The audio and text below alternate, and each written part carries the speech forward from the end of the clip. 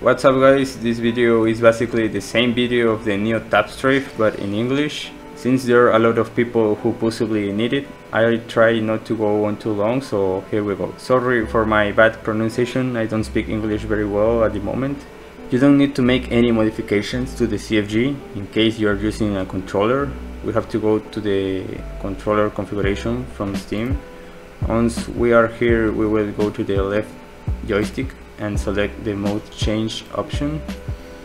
Now we have to choose a button that is comfortable to press all the time. In my case, I chose the same button with which I jump. That button is the one that is above the right trigger. I recommend that it is with the same button with which you jump to make the neo tap strafe more consistent. Now we will go to the input style and we will select crosset, next radial with overlap, and finally we will assign in these directions the buttons that you can see on the screen with this form.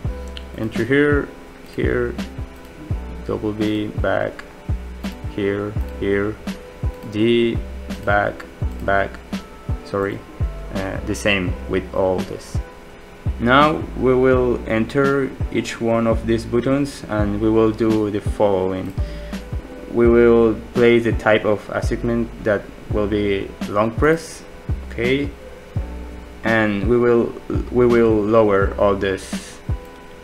Now we will activate the turbo to the maximum and we will repeat all this in each one of these buttons. By the way, you must do the same with the button you have assigned to change mode. In my case is this. So long press, this we will go to down, and the turbo is in the maximum. So when you hold down the button you assign it to change mode, your joystick will work like the case on the keyboard, like this: double B, S, D, A, and that's it. And when you don't press it your joystick, we will work normally. You need practice to get used to it. Be patient, it's worth it. That's all.